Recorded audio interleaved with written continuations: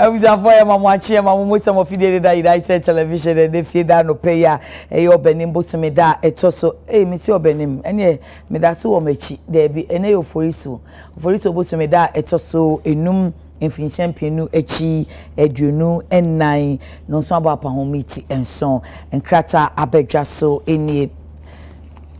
The new weekend crusading guide, Ghana ranked best governed country in West Africa. The Ghanaian Times, don't overrun budget for project. Finance Minister appeals to MDAs. FDA destroys 500 bales of substandard baby diapers and stop escorting associates through security checks at airport. Rally behind AU to create financial architecture to support African businesses. President Ruto to private sector. Daily Guide. Mahama hails free SHS. Ghana fifth best governed country. Father bans daughter's private part. Baumia pledges support for pharmaceutical industry. Court of Appeal resumes nationwide sitting. Daily Graphic. Consolidating media leadership. Graphic to raise funds on GSE, says the MD. Prioritize national peace ahead of December polls. December 7 polls. Minister tells election actors. Dr. Baumia advocates local capacity building in health sector, and autism patients can access disability fund. Daily Dispatch. Alan K likely to be running mate to Abu Sakara or Kwabena Andrews in new party. I will maintain peace during the 2024 elections. IGP Ekufu Dampari there. The Inside, child marriage in Nongwa. SMG urges presidency, women's ministry and Shraj to investigate child abuse cases and religious cultural institutions. Ahead of 2024 polls, Alan's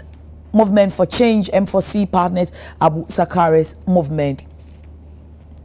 The Chronicle, Baumia's 200-bed hostel for Trinity Theological Seminary kickstart. Alan Kaj Sakara form Electoral Alliance to contest December polls. Last but not the least, Daily Post. Prof. Mpom Boateng raises concerns over deteriorating state of National Cardiothoracic Center.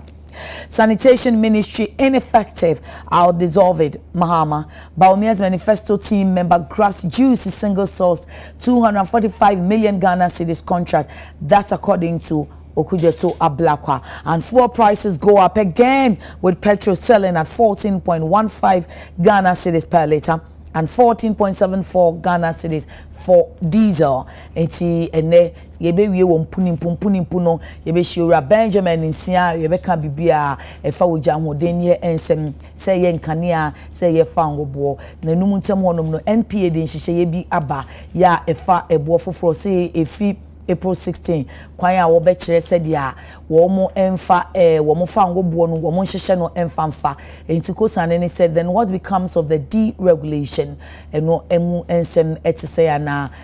access ni bi se access ni bi se there bi baby ayewe free market de wontumi nchire obi se de onfanye na hwan interesting so ntina NPA disanchye eba o se se de be ya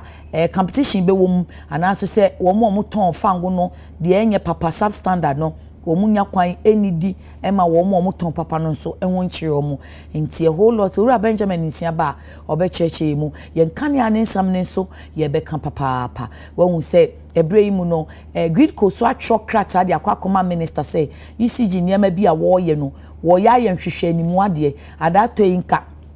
ECG wono de obeche say oh munkania na ebedu ha ebeye ni say banansan de person power na e stable enti some more problem na ye grid ko na grid ko fon so say yenso ye nya gas supply na ye de enya hoden no dodo a ye benya enti ye hwoto e wo baabi enti Kosane ne say de na kofa shortage ne ba e de na ama grid ko ani abre ene san hyehye no bebrebe akoso ni nyina no amanfo nso say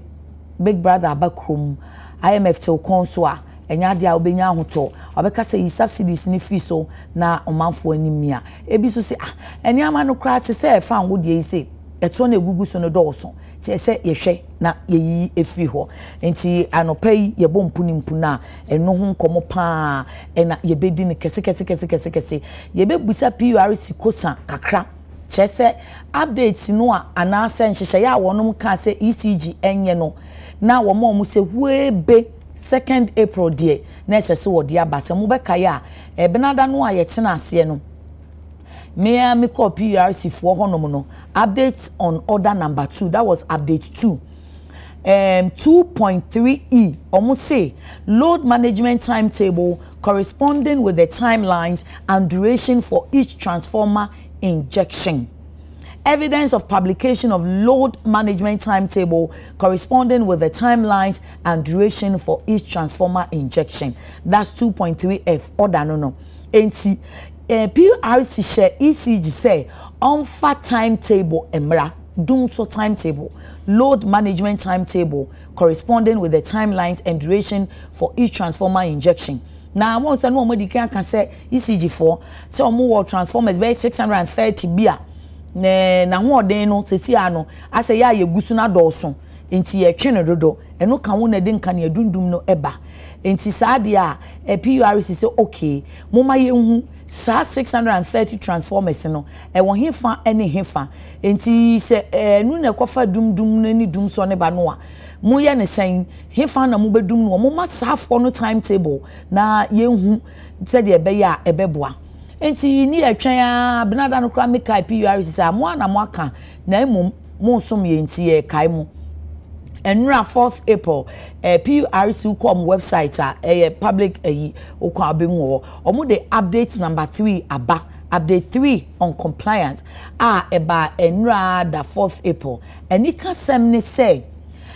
womo 3e and 3f order 2.3e any order 2.3f omo ye film enti say ECG for na any so ana so say womo anu womo akom gentleman's agreement enim enti anopa de PRC ne bebu so omo say de na asie ena mo so yi sa order no afri hoi efi say update 1 no na ewo ho enti na ehya nimu not complied update 2 na ewo ho load management timetable this and that and that ana da for be ho na mo de ahya nimu not complied enra update na mo de buy no mama ya besi order 2.3d ena mo twa 2.3e and f na free ho enti mo yesa si kwone brofo na mo ya suspicious PRC mo yesa pe na mo ya suspicious because time no munya comply and all the others were there na mo de ahye ho complied and that review yet to be complied not complied enti enka ye be hwe say would have expected say ewo ho order 2.3e and order 2.3f na de mo order no load management timetable blah blah blah blah blah na cannot comply she ni mu ni ehun sampa mo hwe kwan say ECG be di san hwehwe ni so na so adato yi mo de mo update 3 ne ba ye no a enura de due ya na mo de ba ye no mo yi sa order no de afro ntesi ano sa order no aso Nsroma ana ato Nsroma mo nka ne ehu mo nka ne ehu if you say sesi ano mo de sa transformers na sem no ratings and current loadings of the overloaded distribution transformers documents submitted under review and sa 630 transformers no and I say o ma submit documents no but under review but mo brofo no am twen load management timetable na ye order 2.3e anyhow na ewen right malaka ye executive secretary ma PURC doctor ye busamu se eno ewen ana yesi mo amfa mo de mra mo so mutimi fa bi ma nti na mo yi afiri hoyi mo famre why yesre mo ni die mu a mo famra na ye ka oja hoden ni ensa no pe nya ne tie se GMPC chief executive officer ye frɛ no opoku ahwene dankwa o se mampani me da se o ma makwanya ma me somye da se amesere kwan kakra enti na kyese wa resign ya mpam no ono anu o se oda mampani ase se ni mfie no na wanya 60 but bra you look young pa adekro dia ode resign ye ne de wanka okọ no so no wo kyerɛkyerɛ de ombetimi aye bra na aden want no no wanye He emphasized the importance of support and trust from all stakeholders for GMPC to thrive and fulfill its mandate. Nti yamfa say wo wanya support and trust nti na wa reason na wa ma your reason na ya pre reason amount simple because so won susuye kama say nti na do ba e tena ho na infecting susuye no na wan san wan infecting susuye no na so wo ko wie na wo gina echi na wo kire de enye dia we can't think far. We don't understand na chese kakra ewo ho enu no nti ene mpuni no saa na ebekọ no na yenya ne ntie enso sesi ano ekuo fufuro aba yese Alliance for Revolutionary Change eno ye afafantona one yese one smaller parties na sisi ayi one Dr. Abu Sakara Foster ebrebi ohim Frank Ama CPP aka kodi kasubomu a womaka omutama bachirimu enti womo hwese bedru next week no omo be press conference e dia betudwa parties kro a womo keka ho a woni womo ebe ye saa Great Alliance we die 90 die ni bia 99 2000 election Great Alliance enti we a revolutionary alliance can it cause any change because Great Alliance edin society by this is Revolution Alliance. Let's see how it goes. One people muno as a independent for be so PPM and no as in crata and no more can Boise West independent candidate to be bemu ewo ho just so the yetete and say 3-time MP kwabno wusu adiomi ya John Kuma wanya ne baby kro betu no na anu se na kanidin wo mu omo ana nipa be yedu no a omo kofa forms no ewi ase enura yetete nipa be se nkron na kofa forms no but owura kwabena wusu aduomi no wankofa bi enti enkrofo bi no analysis fo no pa die hunufo a wo de o masoto form de o mani hwehwea odi na soto form na odi na ni ahwea hwe ga be de hu se nipa e what nipa e shitu onfana ni nto form na odi na ni hwehwea odi na ni na hwea omu de hwehwea ehun se anhwe ya kwabena wusu aduomi ebeko independent ewe adwiso bede ake yesi na chese dia ehoho eno no sabre dia Kwame Bongo etikafo de hye ene efia debi akua je wa akode me ofa soa o soa tena se yi die omo be kan gu nkrata nim gidigidi pa na afi omo wia na ene Friday ni akwakobo apomuden komo ti apomuden komo ni wie ya na chese mpunimpu hyehye efi se woja hoden ne no se ye fango se ye nkanea no ni nyina ka to ana kan ntu nti si ano de ka sra kan ntu nti aka yen ewo akwanua sanyina so se de kokokoko ne de amanfo krase wanhwe ya enche na GPRT fo nso de lorry fentumu aba nti yeni bebre pa na yakwakobo mpunimpu yeda se seda ne da wafidie ne da United Television na wohwe yen unia ba yakonama na anopai kriu ni bomichidomo a midi dwumadie no ho chia me akua ma che na ho te sen adom me nso me ho yese wa so amedase anopai die fatina akekansi ani kama sa why succulent and if I de come we are watching say the one who no see we Escaphonia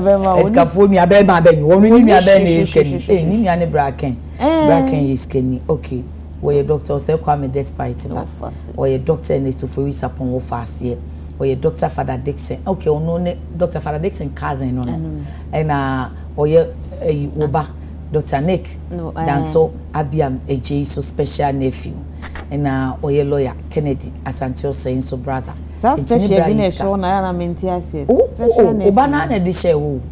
obana na so o fase no nyina o yeso no kwando kudi ento yeso no kone de isi o hia o fa o hia o ba kofi Abiam na wo bisa seminar me se no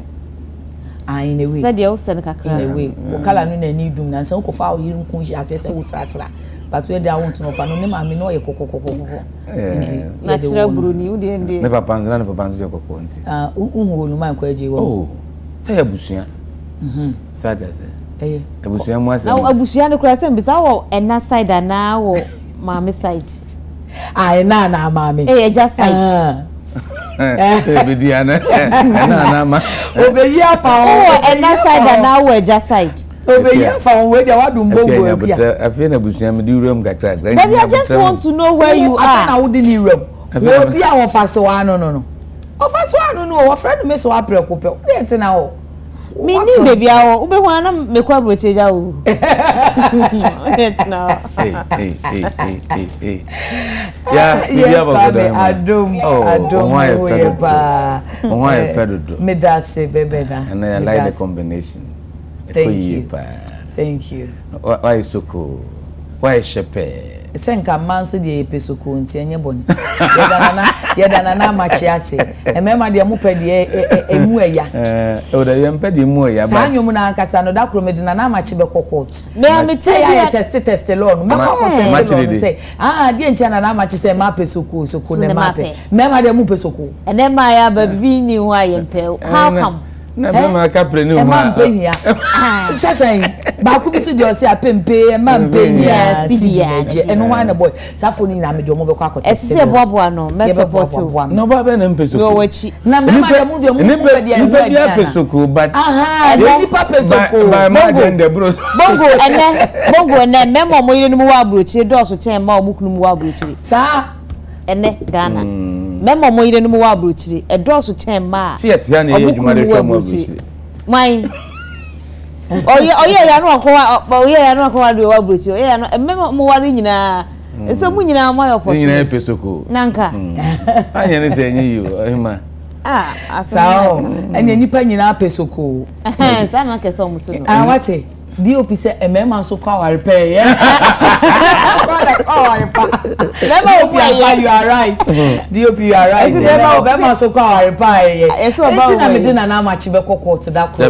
say dey nti no kan sa asem no asem o kan dey no pre wo da so kan emema so kwa repair yeah na oba dey kwa repair yeah enko so kan say nipa pesoko asese na emema ye bi ahwe nti no kan no sa abre no enya na be ba beto nwom ne foforo kakra yenye remix Jesus na be remix kakra no the first guy say na man sheda nye ndwuma bebre but ne asesa na ma o kan no first na environment no mo ye na enye office but no mo ye but they say no ma ba offices na ma ye adwuma na sisi o mo nya so mfaso oba be ko pia yi sa sika ba papa yi na ko wale papa be adwuma na man chirim ene aban mu na cha say the bracket here e ma e take you think say ma your corporate women he say ko ma probable vice president okay so that's it no who said first asem na wo ka no na enye se ema no empeso no mo ya dwuma person be back corporate on be back to say ye ba be office here you know but na ye wade bi say oba de ukofo mba be ye aduane obeko jade ti we oba atene fie na obra ko school ti na madodo onko school but also omo aye mpenifo ye hwe chief justice omo ye mpenifo nti omo start time be omo di omo ti ye oh say omo ti ye omo ameni omo papa mo di omo ko school enti na ho no muti na ho je say na enoso na no mo ye active say oba pass esin be ma betim ka say oba no tran fi na be ma of course of any year can so that's it any but omo de omo ti ye it is okay soko no ye pe ye nya pe ye be ko so mema so pe soko mo na mema so pe soko ene mema ma bon pe soko ku a chema yanko wo ye pe soko anga be a me wura sisi soko okay we den nya me na me ka kwa me wa no aka nyame na ade bi e ba nya wa ka wa asem e ho de chronicle de bosa tire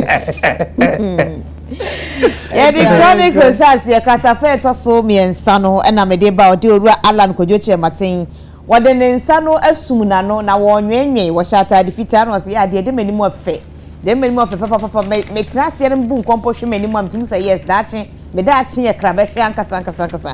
no chemu say movement for change any national interest movement the two movement for no aka abo mama se de my electoral alliance omba contest 2024 election no e presidential one no omampanyi die no asem na nei omo e ka na kese pa no na wei e independent candidate ekuomienu owura Alan Kodwoche Maten a wono and the movement for change no da no any owura Michael Abu Sakara Foster okitabrofudi mienu ono nso na eye national interest movement no wada no na omo awanyo ko mienu ya na se nipa mienu yi omo aba edo omo ntuma agbo anu kire mu se December day to so aduonu December day to so nso aba ye beto no omo kan abom no omo akora nya omo nko a omo ni amanyokuo nkete nkagiriwa no you know omo hye no omo so nkakra no eno omo aka abom a omo abetu saa anamo no na omo tiri mo po nyina ne se aya na ya ne MPP NDC 32 good years nie saa amanyokuo mienu na adi oman ne so eno omo ye ni omo pe ye nka omo asem wutimi wo se eniema mpanifuo yi na samanfuo ti asamadu ye enye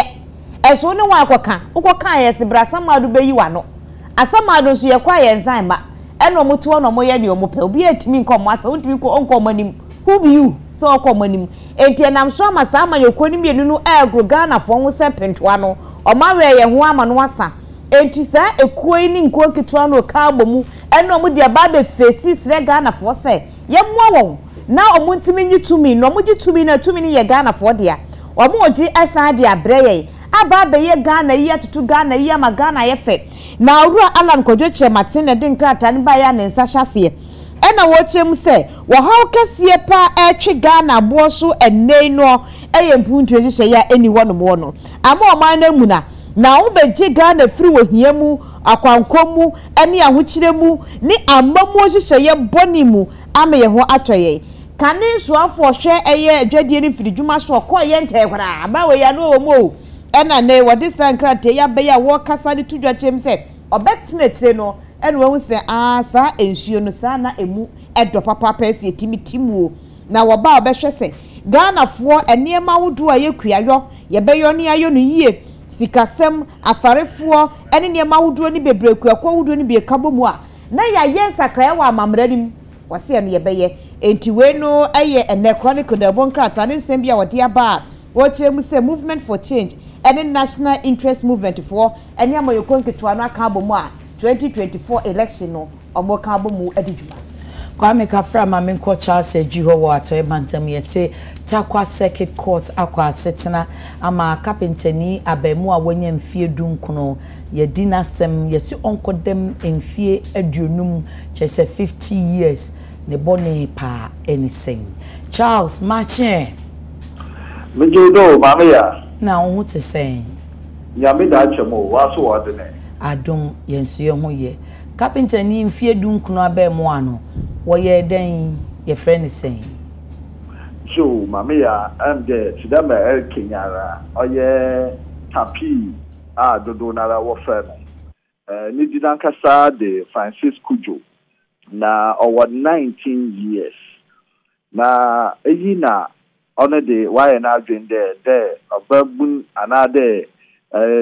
binyimba ne moje sisi no da all de sabe otumu obobra du konanyim anade otumu hwehwe ma onye ne ye size yen no twempana no ono de also ompema the mabri ono okweka fa oye 7 years girl la ono the girl yi wo oye primary 2 ewo school a yempede yebeye den yebede school neni 8 dem robe ya manfo abofra no all de yede no isienti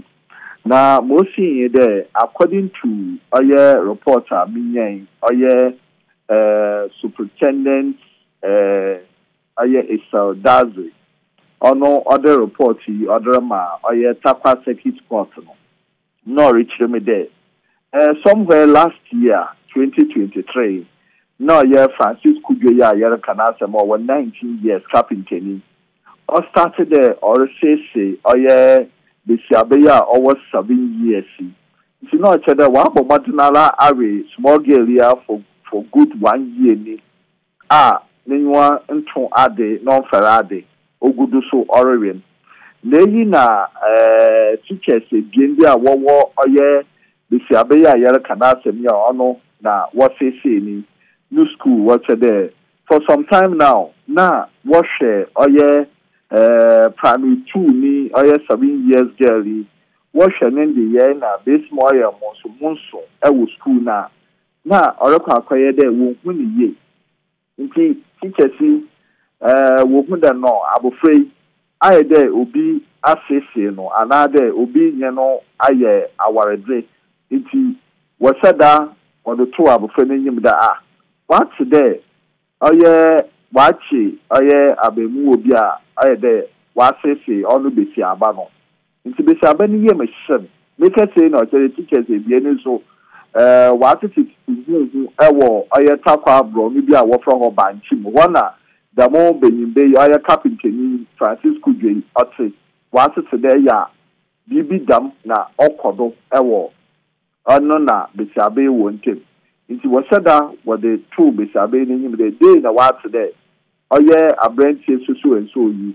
wa ye bibi dam ina ye bibi dam police for hwehwe dachi na wale nyim abofrabo was 7 years and now you Sunday no so audible to brother oye no kwar day na wa akodo oye ono na oye Francisco Dwey ana kapi ni ntem for since last year 2023 na wa ya no ye de orbaka na benyimbe afu na ka trende mon kenchi obiara no ka obeye de no no besi aba no obowu nti ontumanka na benyimbe so nye oye besiabe na maame eye free pa besiabe na maame oye choba ewo oye takwa banchi go baby na yin ye free pa nti oka na o se wo maame ko ni ye free aka na se enungwa aseba wo maame bobro na o che de nsam obaka obama besiabe ontum mgbe na ano no na o ka chire besiabe nta bra besiabe o ka che ni teachers e bie ni ano what da bi asemi ye dada onye ye nti woni besiabe ko oye dopsu watapa woni no kwa na wo fra na aso na maame nti hwehwem na hospital adata for wo hwehwem na wo hu da mpa de besiabe oye 7 years wa sese no so achara de aide owo de wotu woma no oye medication nti woma no medication kakra na ono police for warenyi we dwumen aban obo modinara wo bu wo fitima wo kwa kwache Francisco Dwey wo detaining wo investigation kwechira manakasa afi oka no kwara wodin kogina court ono Francisco Dwey odu court kwampo no no ore de ore pachaw de one final banin chan wa ya no we no ha ore ye bio na so oye judge pinyina otine gbo mo oye lady ama menu ono okada dabija de etum abofra 7 years after na for good 1 year de ya de chawa onye ye nti da ma bi wo man 2 accounts akubiara oye 25 years nti se ka 2 no de boma chere wa ma oye Francisco Dwey carpenter ni o 19 years de onkonko twum oye 50 good years that's ofi prison oba na wa ya na akokore na ewia ohu obi ne ba adachi bi or ba be yepimpa de ba ma ban Ghana ohu na obotwe ni ye nti mama ya wachi ya oye no kwar dan Francisco Dwey carpenter ni ampada wa say 7 years abofraba da ba bi Takwa Circuit Court wode no afa akotwiri de onkonkotwiri for good 15 years na oba we shia nyansa efini wachi ya oye no kwar true do Charles ose oto akwala ne mu na nti yesi onkotwiri mu 50 years Mpocho dam prepare 50 years no omubumu bi wo mu ase boni we kwatwiri mu 10 boni we kwatwiri mu 20 boni we twiri mu 5 ananse senma yenti hona se de yenti ambisa san yenim se mu na to de wasotwe na bro so a emfie no aduonu enum 25 years enti adena Francisco Dwey de ne 50 Joe, according to information I mean yeah nature were no 2 different counts there from last year no bepim damabri or started or chase abofan last year maybe also or yeah there or threaten abofan no abofan afran no chede on tun onka ma or kodo wa na abrabom na to French oye na wofo ana bibi da mi na work bom da from last year na better than abia what did them 50 years since we came there 25 years na another 25 years na work bom o kwa 50 years no that 25 years ni mienu no kwa bom de court case mo kan concurrently ana say ebia nko what can you now okay afi yati ase chas mo ene wa mane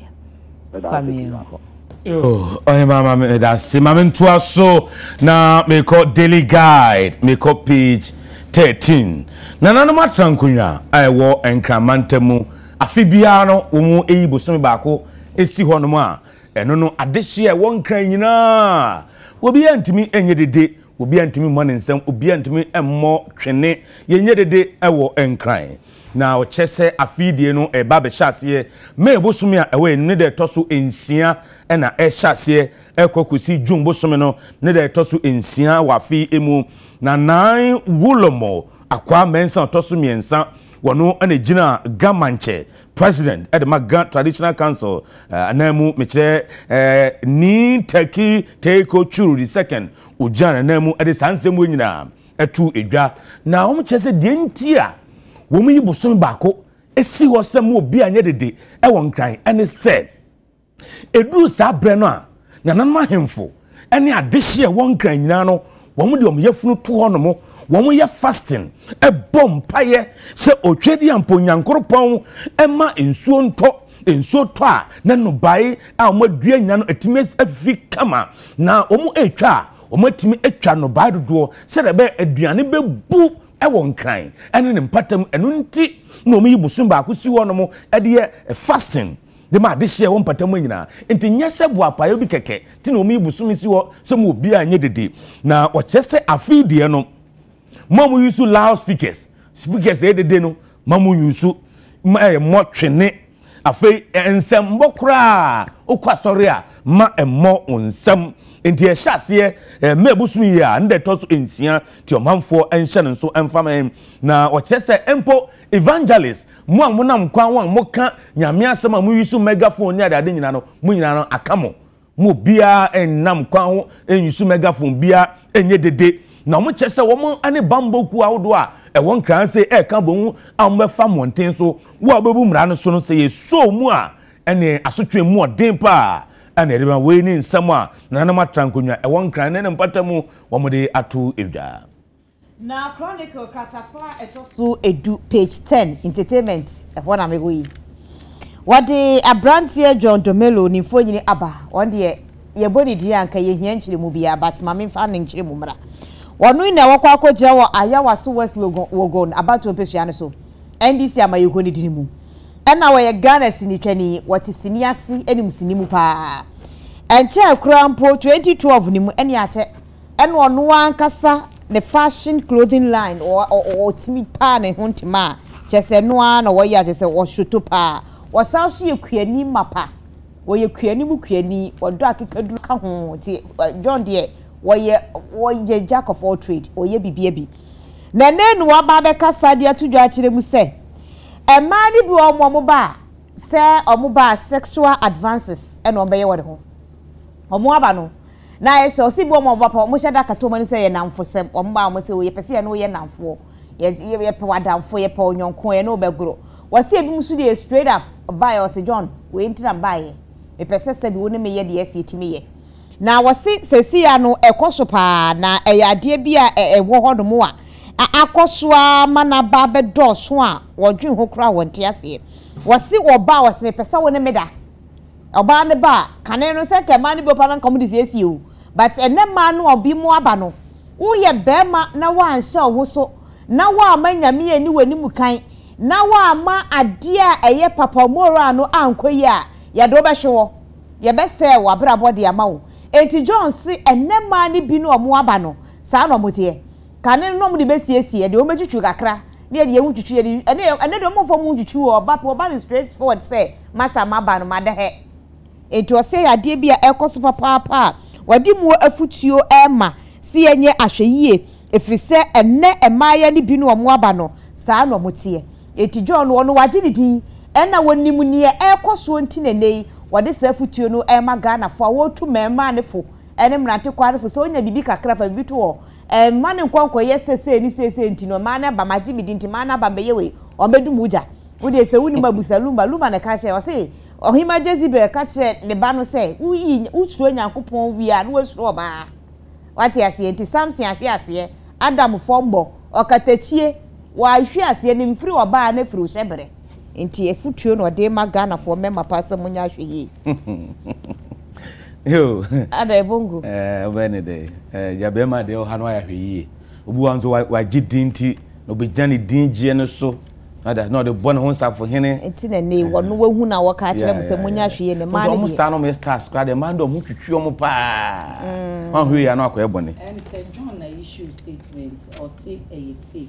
enti esa ansem no a eba ye no we should treat it with the contempt it deserves. Also on can be biasa almost on the dress the dumas na nekasa also one can be biasa enti yemfa no so nka ho na okay ema balance or say a fake yo metwa so menko daily guide menko page 6 papa bia wanya mfinhia aduanan enum 45 years opposite for action no e wo takwa nsuaye mu opani ye fra no benya njira nda ni do afra no rasta ni rasta wazi na rasta boni a waye nyina ne se ye so no ankasa baba a wanya 14 years o de sekan ne bunayi ahyejem no de awura ne ba na ase na kosu akuma no o de awura honomo ama chese ye se yawo ni pra ne ba na pra anya agro asemisie e wo takwa nsuaye mu na ye se rasta yi one ne ma enan enete ne ma nan no pani omu ana ye oba wanya 14 years miensa aka no eye emamua boys na ye se omhwe mu kura no kwada nan obia ne maame kwada nan obia ne maame na rasta ene omu ete na ensam koso a chese rasta yi oye farmer kuani a chese odua banche ndi okofo ma ye se ne ma enan ba wo kura no okọ school okofo ma na odo mu ekọ na banche ni nyi a omukotuba na wasuma ne baba wonya 14 years onfa nko dwem na so onfa nko achin rasta yi trans yan se du ba bi ne ba yi ko achin kra banche na san obehemu a anadu de suomu nsan na ne ba no abafie osin mi wiem chese wa start di memachi okoton banche na woton wie pe na odi memachi ene wa kosua kuma na wo de bo sabra no ene me be se ne pa bon so koton banche a be ma bia mfra obiem ne yeso chichire ne bayinsa ne ba onya 14 years no chichire ne nsam yenu ko na chichire rasta nto de no wode pa no yeso de ne nan ba ko mantam ade ba ko mantam ba no de dade ehyejem ne bnan o man yehye no de wura na kosu akuma mu na yese ane ne ba no wo kamu a ana domfo ba ho wo mu ba na msabi de papa ya ye die ani enyan pa enti omkoba maniama posifo ebechi no timino ka sei owura benya nyira nda ai friend rasta takwanzo emu no aposifo ache no sese ade boni a waye se ono angasa baba wanya 14 years wode sekambena ahyegem de ahye na kosu akuma emu na me de graphic de bokrata no eto aso kratafa eto so du miensa na no na fuchio akode ama abato komisa ne wona amanyosem mudi mutintima amayokwa wodo ni nyina se afi abaye babeto mo mane nye asumdue pa fri se o my Ghana no ni omanya yewa ebi eni babia no mo kirem se enya abato bedwako no any political parties nipe security agencies bambofo nyumekwa wodo ni nyina aka wo bi obia ehwe se afi we se no abaye beto no asumdue be dikan eno na hia papa na asumdue no eba na bibia da wado mo fanya na Ghana bedi enkunim na afisem so afo no nyamfo Henry Cotten na disa ense we nyina etu dwa ena wo kirem se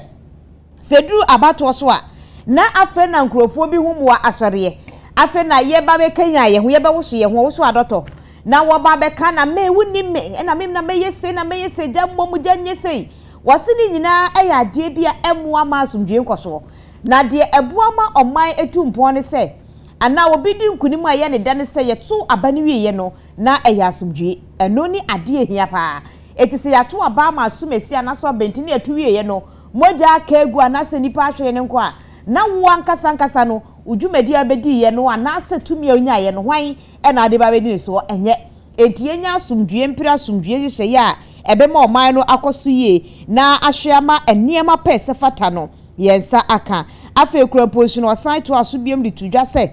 esi ye hwe eniema wudu ayeyo ene senke ya wodro ayeyo abato komisa na montu a wotuo ene de woye nyina na ni nyina ya asomdue na asomdue no so Ghana de dikan se Ghana de dikan dia ene na oman no bambo no ene hu ehia etemenu mienu nyina so die si ebehwe ama asomdue ye adwuma wo afi aba ye beto ni ma owura Henry Court wono eye nkramante mu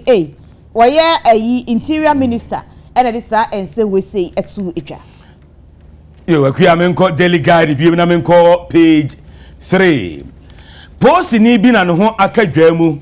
ewo manso adubia no ewo asante mantam no emu na post ni no wamfa ni din ama post ni a posifo ache no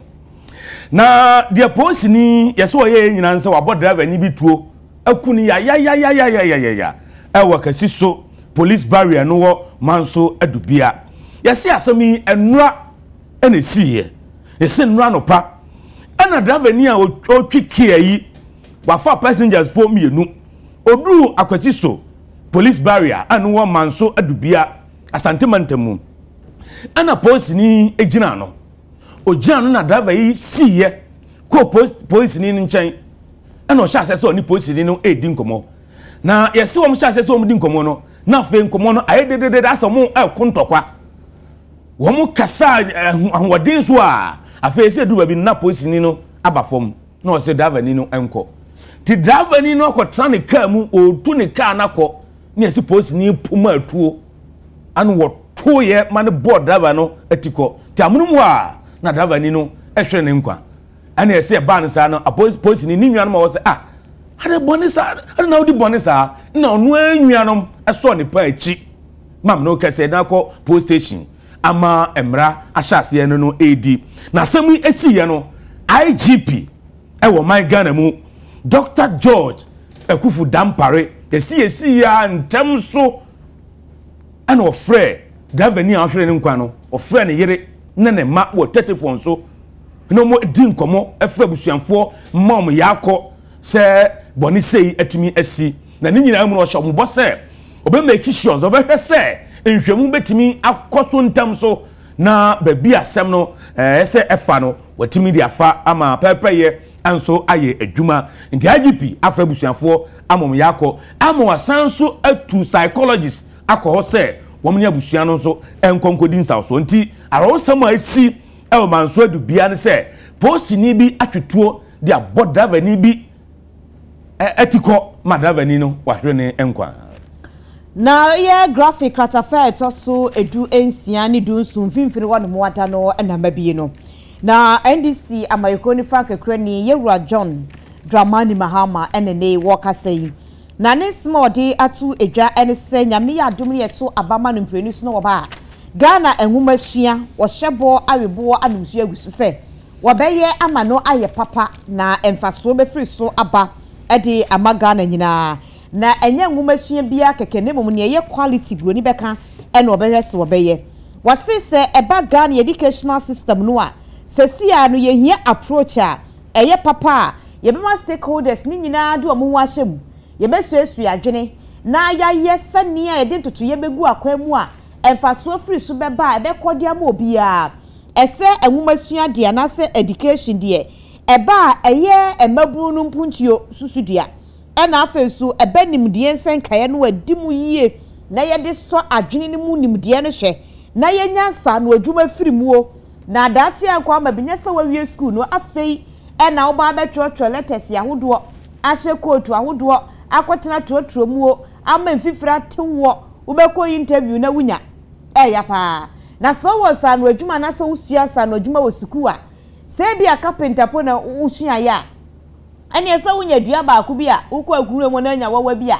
obomode aba mo basese dwa bi udi si ani mo na uton wa 2 cd 3 cd 5 cds ne bo aye dia 20 cds ubenyo obi ama nato ubetia ye ludu ahwehwe na wo de ase na ware na wo de sen susu adaka ekura betinya bobobi ese susu adaka kura wuhia nua wuhia ayi no sa paper kese de mu dendende no a carpet ne de fa wo no wunya ye ya no watwa plywood bi de atare ase na de bi atare so no watwa koyatum susu adaka no wabobo no wo na wo sene no eye investment kese pa enti se eba eye vocational education no a adwen no ka ho bia na chese mu ayekena se oba susu na de pam na besua ene ene fashion abenya asem ketwa said we musi ji sika hwie sika wo mu no nyagro etire nso dia na kire ha mia me na kire okoloke a yetimi ju be 1000 Ghana 2000 Ghana what you say ntini nyina ye bofrotu su na betimi a pe ba school kroi wa wo fiti bofrotu ya na jo che anopapa homache no akwa akwache wo chi a 50 pesos to say bofrotu kra 3 cedis and 5 cedis wo ya nkura na beto wo benya sika enti wosini nyina aka hu bi ene obehwa aka bomu ba kwa Ghana humasua no aye papa fri se wonim se oman biara mpunchuo ne oman daach ne gina maburu ne humasua so ne enti oba wobehwe no wayo no waye ne yie na amane ma akoso yie pa de eye no a aba we se ye no obehwe na de enya nhwebe ye firi wo etini nyina no waka bomu de atudwo akire mu se wobehwe ama humasua ye papa ekoso yie a ebebie kwan e de ama wo bia secondary level tertiary level ni babia no yenyamu nwanam papa ebe mo ma na koye na akade a ema adekye ni adesua ye de no say ye school da obesisi bi wo si yi blocks ahodo no a no ahwese wo de babia nkora ne beda aka hostel na say dormitories ahodo no wo de aka wo de ama nkora ne tables any books nso mo sabeka bia we eyo mampanyi dada ndisi amayekuri frank akrani Owura John Dramani Mahamade atudwa na obaima Yegusua wa His Excellency John Dramani Mahama Openikesia Otu Frankadiama NDC Amanyuku afi general elections a ebasono Daily Post at an story about page 6 na ensema Owura John Dramani Mahama eka enyina ne say MPP abanya mampani Akufo-Addo edi anemi wo mo baye asoya hodo ministries wo ma create bebre ministers bebre owa enye dwuma bia no mo ye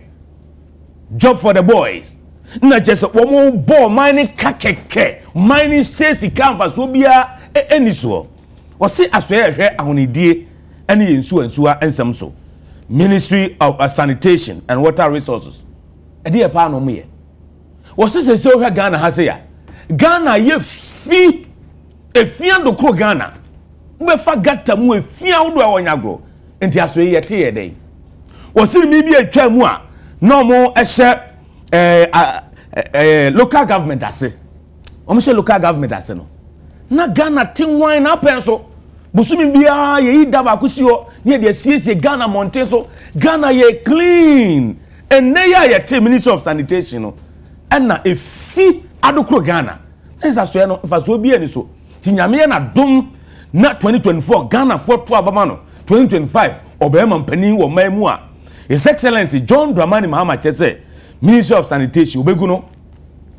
obeyi di akwa local government ase said ye be ya o man Ghana sika bebreba ye sen local government ye de sika ko sanitation ye de sika ko no sense kan nyina abekọ faako na so man mo ka bebre o se ye o Ministry of Aviation and Railways eno so if you hear buy every be atwa na nyina transport ministry ase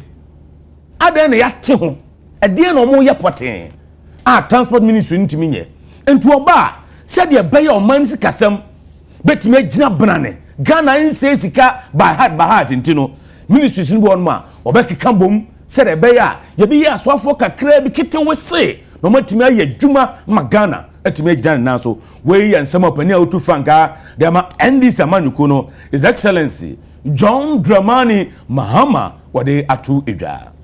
na graphic ratafa etoso aduonu page 20 no na mabie no odi Owura Bawomia a wono na ye omampanyi Akufo-Addo abedi akire na NPP Amayuku no nso no wo ye Frank Akrani wono na ekasa kire mu ese nyame eya adum na bibia koye sade a wahyehyɛ no na Ghana fo so epene so fo so eto abade ma no be yo mampanyi swai se Ghana mampanyi a ade obeye ne se obehwe ama Ghana apomudin senkaye no akoye pa enye bibibia keke ne mu no apomudin senkaya ejane na hwe se aboa papo na ama adehye no enya mu chefa ni nwanam a ebema yenkwa ache wa asasi so na wo kira no wo se oh my Ghana yentimi ento nkoso emfa yewu ento aman ahodo no so eba enwumasua ene apomudin to say health sector na yentimi depend on other countries dabi ye ntimi nya ne sade bia ne esi so ena ye pamoche omo ma ye duro we ena mpache malaria duro ye hia bi ena ye pache vaccine we ye hia bi ne mfa yin kosia wasi emre bi baya na ewiase ewa benedie mu pa 2019 2020 ni mu a covid baya no ananya asem ketwa no na yesi ye de aduraba ye de aduraba na mama ya hodo ni abre pedro na ye de awo ye ho na Ghana ye koyo musiye nko India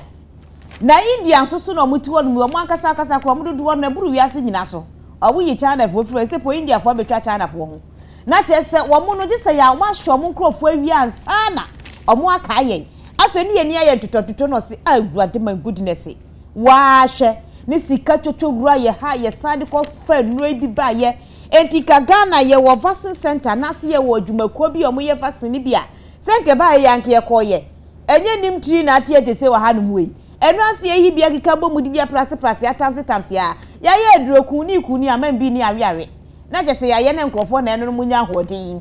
enso si ye ni adwumakuo mu ye nnuro ni ntino na ye bra ne ekitesika nam nkrofo aman so pedurato na ye nya bi awrawo sembe na ti se ye wase ha ne papa enti ene no na me ya adom na se ye timito abade manoa eni obehwe se eba baabi ye ennuro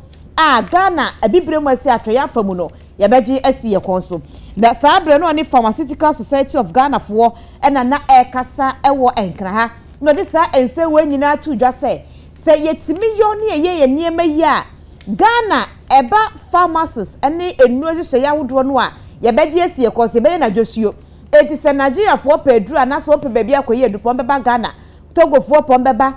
Burkina Faso beba Mali beba na se mama ehudo no eba na Ghana baba ye center ye center sanu a ne distribute dia akome me yahudo no enti nyame fasa ma BBC ne ehia vaccine ehia duro bi dia wo ye ho a yes Ghana ye wo company we oye ne dia ma no no mo aye etu asese oba obehwe amani nyina akoso a wasere Ghana fo se ye to abama no December da etoso so wo afiwe abatoni Miko Daily Post the aba ewo page 7 say fango yasan atumu ewo oman Ghana mu na sa ntumu ye nyina no National Petroleum Authority na de aba a chese o se no wo koto diesel anase petrol o se utumi hu se yatumu they say petrol no ye de 16 pesos na atoso sanso na diesel ye de 14 pesos na atoso na gas eye inframaja and also ye de 14 pesos na atoso and they say goil eye omine dia they say okoto petrol eye 14.15 liters 14 cedis 15 pesos per liter no eye petrol okoto diesel so a 14 cedis 74 pesos per liter we incremental etimi aba enti goy atone demu a chese enura no na ehase enti enche other marketing companies OMCs nso wo so de omde ba so matum ti say mo am use cars no okoto petrol anaze diesel a Daily Post HSA yatumu asanse wenyina no National Petroleum Authority na ahwe amasantumu no so no etumi akoso eni bongo kaya enumfu eni obre kana dada ne numfu pa ena me ke eni obre pa enye izo kafra beyi okano so ache o beyi ametias ache wo de me nane kwam de nante ne kwaye kuya pa ena ma ko fele mi gasi me so ho na kam you gas ho na be kam o se 14 pesos na dia atum na 14 pesos is come nya gro per liter nti ye tum number of liters abeton but one na be di bi wo mama fa Ghanaian Times the Democrat no ento aso krata fa to so nwotwe ena me de to aso yi na what the doctor Muhammad Adam awo no ena wo so afo hwesika sem so what the nifo nyina ba ya body din ye nyanye ni ntum enti no ono ena sesia no ya toto na no awi akase beji na tumo mrahye bedwam na what the said to chief directors ene empanyimfo mo ministry department ena afa nso no agencies ahodo ya aba no dia any district assembly ahodo ne da se sika ye twama mo hwe na mo ani amro so mo hwe na mo ani amro so budget ne dia ma mo mo budget no a enye adwuma pepepepepepepe e kwa hiahia no mo fa so fanye mo adwuma ketewese eye chen dodo rewura wate eti se wo hwe obodi no a na ukotu no ehye wo no ana ukotu no atade no ahwe waton no ato wa yi me nso eti mi se meto entoma pofa medan me de pam kabane slit here se me stress no eye good pa menya kaba mienu what you say enti me din according to nya according from enti wo say ye twa sika de ma wa fini mu sefa ye mpuntudwuma fa eye mpuntudwuma na ye de ama wo sefa ye no me nkodi muro so se bi o se sika bi da baabi nti no na na ni hu antwo de mi kare ne sa kwa akobom se me de kwa koye we da bi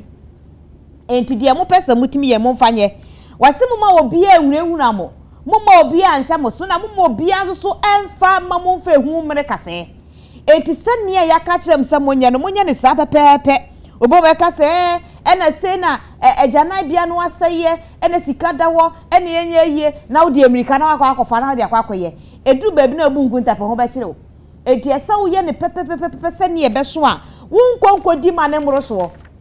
wa wo bi o ma wo dia no akwakodi ama na mro so ene ye gese timi ko presidency se fudu we omutimi di ni asan aba ni aba beje foforo media budget review na chese ye ba ye be review no a yes aba beje supplement ye beje bi aka ho na chese ekoso sa enti eno no so afo hwe sika sanso di atodwa akire mu se sika ye di ama mo afi we se mo se mo budget no mo fa nu nya adwuma na emfaso free somra ema mu ni enwie nsan kwaji obi di enka ho konkodi nka ho na eka nsan ma bede akire na de biebu nkonta ye kwabosiabo e de be hye budget mu enti de futu ama muni so na mudi so bebo am papa ekodi ma wo bia empo ye fiefia wodo omugrepo no eka wo bi oba ukru yi chop money ma wo a esa otimi ye aduane ye de beso emfa bi nka onkoji bi mehye me yesa am ho be kire mo Daily Dispatch at the aba our back page akua o kan sa story say yewura Alan Kojo Chematin wopania watene manyuko movement for change. He said here when yamanyofuo bi aka ekekabo mu kakran na manyokuo bi etese the National Interest Movement nim Dr. Abu Sakara edano wonom akabum say 2020 elections the course of my Ghana mu MPPD first NDCD second no party odi third osofo chirabosom anamwa gum on the third yes so no so eka wona Ora Alan Kojo Chematin enom akabom no eho and they said here Ora Alan Kojo Chematin Dr. Abu Sakara and Ora Christian Kwabena Andrews so for chirabosom woman na come ntuma aboano it's a 2024 general elections emu be den pao na the Daily Dispatch can say sama no komiensa o makabom no said ye keka konkomodi akon anhwe ya na Ora Alan Chematin kwa running mate oh Alan Cash mum ekwe running mate na said ekika kona hweya Dr. Abu Sakara anase Ora Christian Kwabena Andrews so for chiri aboso mu baako ene betu franka na Alan Cash emumu aye running mate eno ne nsama Daily Dispatch e dey atu edwa me fa Ghanaian Times and Twaso Times and mu habao na times I have say business so we have stories to can know any abre na osofo hwe akwani akwantempo so oyonwenyamfo Francis Asenso Boache wano na sesia na wotu apro Ghana fa na nyina na akwan ahodo no a aban no eye no wakwa akohwe senia contractor ni no eye no contractor ni a wo ye adwuma pa no wabo na betu so ay ka chense wa ya de tokoso ye ne saa na contractor ni a wo ye sapetin na wanyini yam anya adwuma no na eno so waka chense adwuma na wo ye ne nkoyie na wodi atutu ye de say ahemfo no so ani abrepɛ kasam enu ase mika ni so ye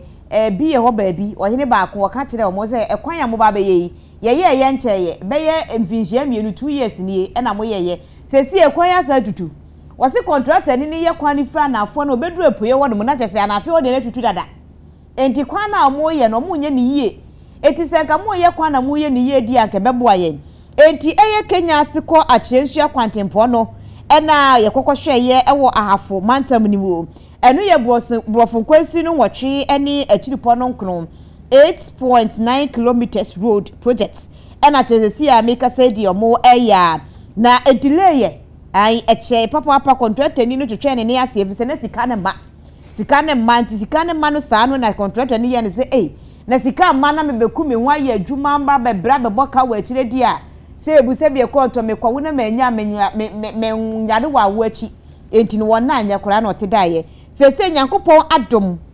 sika no aba na sika no aba no asesi a make say no mu chirem say asphalt papa bi eno mo ba be ya new montfo ehyemu a 90 million chopable Ghana CDC ena chese ye de ehyemu aye a ebe kama pa na first no say kwan nyina na ye 4.9 million dollars America sika na budabunu no grigni once na fefefe mo chia na epon no 4.5 million dollars ena chese mu edikandia ya sesi ade ye di mu 90 million no aba oru asenso bo acho so for hwe akwane akwantempo so kohwe ye no si na ni age pa fi se na ekwan no ewo ahafo no na enyenyenyenyenyenyenye etine makobadie ye den ema ahyenkafo ne akwantufo etimfu no baye edodo no atimi kawuram na abra pro na amakuafo no so boka na sese ye kwan de nyame adom ye babaye de de ediani je beba edi anwoto beba akobadie beko wano afe kroponso no mutufu magudie opomu wono mo no wamo so agudie nhye ye no bekonso ntenten wano pa ekwan de ya emakromu bie ekwan ya emasuku kropokoso evutro nku ma yare ne mabia nti kwan no mo ye ewo Kenya asiko akyenhia no sesi amikase di afi we nkwa wiye no na contractor ni na wiatene se fi ho adane di ama aban no so adane di ama omafo ne ye fa so ko wano saa ye gusu kota na chese ye koba yo saa eni je nkwa na ne wo enamu saa no yo metu aso na meko MPP amanyuko no asuyeye enche na MPP amanyuko no wo by election ebekoso ewo ajoso na efri say Yewura John Kuma efri mu no nomination forms ye bie ma ni padodo na na afa na nse say de ukọ ajoso a MPP delegate what joso nyina wom se Owura John Kuma ni ho a obi omu hia no aye Owura Kwesi Nyantakyi former GFA president FA president 13 years e Ghana ekoye CAF vice president Ghana bako semuno so oko FIFA council so a his Ghana abako semu nyina no nipa mienu pe na atimi akọ FIFA council so dodi kan ye Ohini Jan and Dr. Kwame Nkrumah do toso mienu eye Kwesi Nyantakyi obi a watimi arise ya ko FIFA council so enti ejuso for say na yo Kwesi Nyantakyi wo ha na ye kwa kofa hwan biemu enti Nyantakyi na delegate nso mo epe na nei Kwesi Nyantakyi akasa o se ejosofo mu nyina mo yitum sampa Yewura John Kuma ode mpuntuo ba ejoso pa enti na mfra no mpuntuo hene enti bo mu a ankoye Messi ena nyame ato nsa frɛ no enti se ne John Kuma ni ho Messi Lionel Messi ni wa na ese hwan ne ne hye na namu Cristiano Ronaldo se Messi ni wa ese Cristiano Ronaldo lede eba enti se Yewura John Kuma ni ho a na yese Kwesi Nyantakyi o Ronaldo eba na mpuntu a na John Kuma eye ewo jusu no Kwesi Nyantakyi ebeto aso enti na Nyantakyi chese o Ronaldo a oba be hye Messi anamu ewo jusu mpuntu a na ekoso jusu no wono de oni mpanifo akudam mpanifo around the world obetimi akọ primpuntu de abra jusufo enti delegate MPP delegate wo chese mo koto aba montoma ono Kwesi Nyantakyi na mfa mpuntu anase mpuntu ntoaso ewo juso ene mpatamu Ghanaian Times Democrats anu ana medaso kite ye chire wonu mo na wode eye oswafo hwe afisem so miche interior minister Owura Henry Cote ni fonyire aba na kwa Ghana Immigration Service for enchen ene omukodi nkomo na bre okoyero omukodi enkomo no ene odi tudo a kire mu se enema bi ekoso airport ha adwere pa na airport niema na ekoso ene se Immigration Service adwumayefo ni bi no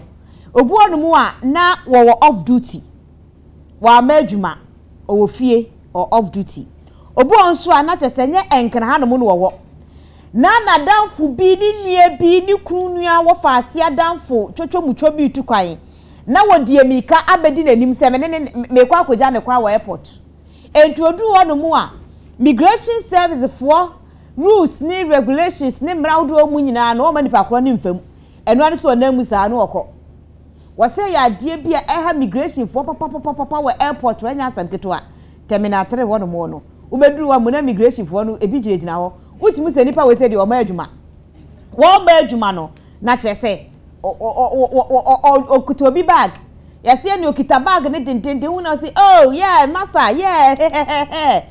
ni nyina o say ade bia emwa na munyai wase wa wunnim fiti na ekro ya meka sa asem we say ya waba mo abetumfo mo yo e wo airport na se yensa so mu ni echewa ade ni ne de be yewo enti muntu mu ho fu papa migration service na mo wo airport wo no a enye mo am obi ba na sabi mu busabisa ne nsem enye mo asem na wo ka na emu no the off duty anase woni adwuma won kana ha na ni nua bi tu kwan no waka che ne se oh enne mi ko Dubai wachina mi ko USA mi ko Canada mi ko very say UK England na wasiye ne mamesin ko ja kwan na memu awo no saa de nyo se munyai na mo anyai a mo behu said yes bibi wo no ma nei wade afutuo ama mo se omo hwe ni yie papa